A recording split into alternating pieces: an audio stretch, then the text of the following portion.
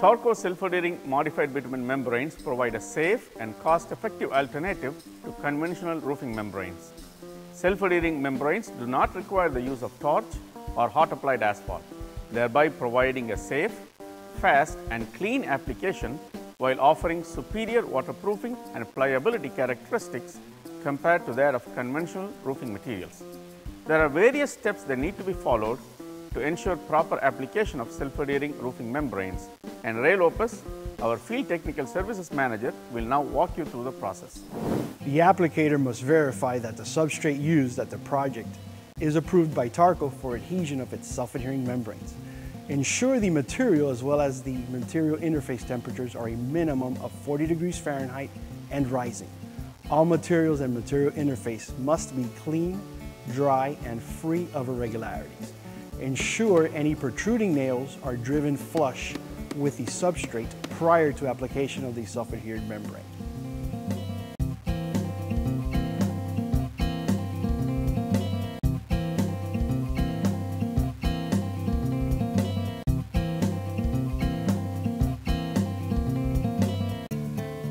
The self-adhering membrane may be applied to an acceptable mechanically attached base sheet, such as the Tarco EasyLay or any of the Tarco acceptable substrates. In direct-to-deck re-roof applications of self-adhering membranes, it is recommended to apply an ASTM D41 asphalt primer, a water-based acrylic primer, or a water-based polymer modified primer to the roof deck in order to enhance adhesion. It is very important to wait until the primer dries prior to installing the self-adhering membrane. It is preferable to cut the Easy Base membrane to manageable lengths of 12 to 15 feet. After the roll is cut to the desired lengths, take the first piece of the membrane and position it at the lowest point of the roof. Once the membrane is positioned, fold the membrane over, remove one half of the split release film and gently apply onto the substrate. The other half of the membrane shall be installed in like manner. A 21-inch wide piece is to be used as a starter course, which will allow for the staggering of the side lap of the preceding course as well as the staggering of the end laps. Ensure the end laps of the Easy Base membrane are staggered. All end laps are to be a minimum of 6 inches and must be staggered a minimum of 36 inches from the preceding course on slopes less than or equal to 2 and 12 and 18 inches on slopes greater than 2 and 12. Membrane is to be rolled in place with a minimum 70-pound weighted roller on roof slopes equal to or greater than 2 and 12 and a minimum of a 28-pound weighted roller on roof slopes greater than 2 and 12. Now this is really important. Install the Easy Base membrane and perform a 45-degree angle cut on all the buried laps. For example, end laps and T-joints of the Easy Base membrane. Apply an SBS TRA-grade modified flashing cement adhesive that meets ASTM D4586 and D3409 along the area where the 45-degree angle cut was performed. The flashing cement or adhesive is applied in order to achieve contact and a minimum 1/8 inch of flashing cement adhesive bleed out in the designated area.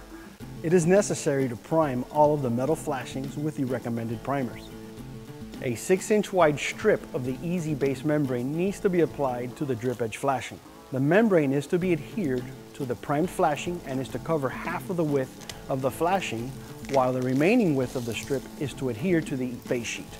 Once the Easy Base sheet has been installed as explained, it can be left exposed as a temporary roof for up to 30 days prior to the application of the Easy Stick Plus self-adhering modified bitumen cap sheet. Start installation of the Easy Stick Plus membrane along the drip edge. All end laps are to be a minimum of 6 inches and staggered a minimum of 36 inches from the preceding course on slopes less than or equal to 2 and 12 and 18 inches on slopes greater than 2 and 12. Apply an SBS TRA-grade modified flashing cement adhesive that meets ASTM D4586 and 3409 along the area where the 45-degree angle cut was performed. When addressing the granule over granule end laps or any other granule over granule contact, it is acceptable to use SBS TRA-grade modified flashing cement adhesive in those areas or a hot air welder to achieve the necessary adhesion. It is necessary to roll the subject areas on the Easy Stick Plus membrane once the flashing cement and adhesive is applied to achieve contact and a minimum of a 1/8 inch adhesive bleed out. When employing either of these procedures, it is necessary to roll the membrane in place in order to ensure 100% contact of the surfaces. Flash all penetrations with a target patch of the same membrane, which is to extend a minimum of 4 inches from the edge of the penetration base flashing and is to be set in 1/8 inch thick uniform layer of SBS trial grade modified bitumen flashing cement adhesive throughout the contact area. The target patch must then be hand rolled in place in order to ensure contact and achieve a minimum of a 1/8 inch of flashing cement adhesive bleed out in the designated area. This completes the application process. It is important that applicators refer to the local authority having jurisdiction prior to the installation of any roofing membrane to ensure application of such membranes are in compliance with the local building code. It is also important that applicators follow recommended roofing practices and guidelines as outlined by the National Roofing Contractors Association. During installation, it is highly recommended that the applicator use common sense measures and take adequate safety precautions and comply with occupational safety and health administration safety standards. Please visit www.tarcoroofing.com for product data sheets, material safety data sheets, code body approvals, warranties, and technical bulletins for the entire line of Tarco roofing membranes.